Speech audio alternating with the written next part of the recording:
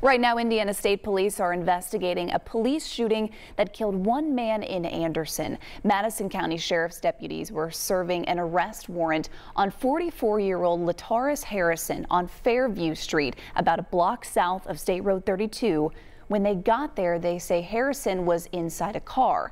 Deputies say they ordered him to show his hands and to get out of the car, but investigators say Harrison refused. The shooting happened sometime during this encounter, but investigators have not said why shots were fired. Harrison died at the scene last night. State police are now reviewing body camera footage of this incident.